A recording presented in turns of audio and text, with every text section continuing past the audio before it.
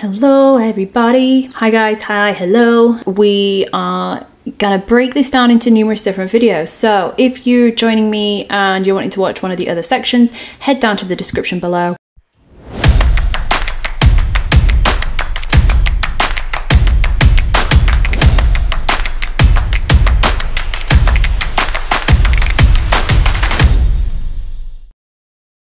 The next thing I'm going to do is I'm just going to add some more daffodils. So how I'm going to do that, I'm going to use my marquee tool, which is this one over here. I'm going to go over an area of the image that I would like to use. I'm going to copy Command C or Control C and then Control V, which will paste another set over there, just like that. To get this blended nicely, I'm going to mask, so I'm going to add a mask over there and use a brush on the opposite colour to my mask, so that needs to be black. At 100%, nice soft brush, and I'm going to take the edges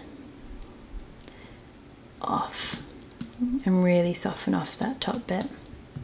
And then what I can do is I can just go ahead and move those daffodils wherever we want them to be.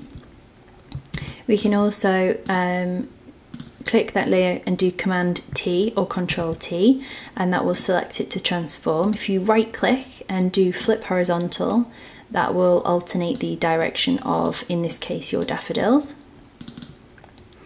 And then because that is also got a mask on it, you can go ahead and take off anything which looks like it just does not fit.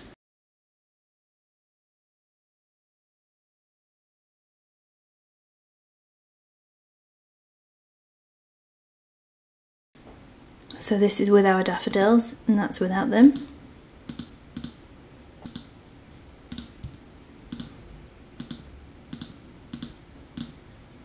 If you like what you've seen, please subscribe. Click my face, which will come up here, or click the little watermark in the corner. Watch my other dog photography editing 101 videos, and please like this video, leave a comment and subscribe. Join me for this fun. I'll see you again soon, and yeah, have a good week.